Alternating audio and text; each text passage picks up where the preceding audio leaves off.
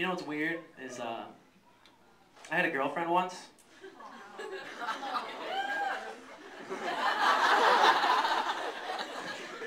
It's just weird. It doesn't happen often, alright?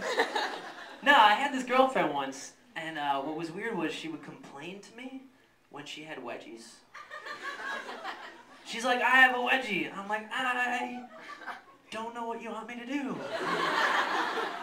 I'm not gonna help you solve it. I support you in you fixing of the situation, but there's nothing I can really do here to alleviate this problem.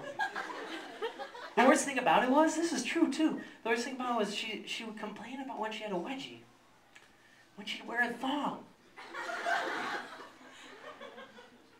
That is a wedgie. That is a wedgie. By definition, it is a wedgie. Like, there's a front part to slightly cover and a back part to wedge. That's what it is. It wedges. Now we're not arguing whether or not it's a wedgie. We're talking about the degree to which it's wedged, the wedgedom of the situation. You want to know the weirdest part about it? Then she goes to me, oh, I fixed it.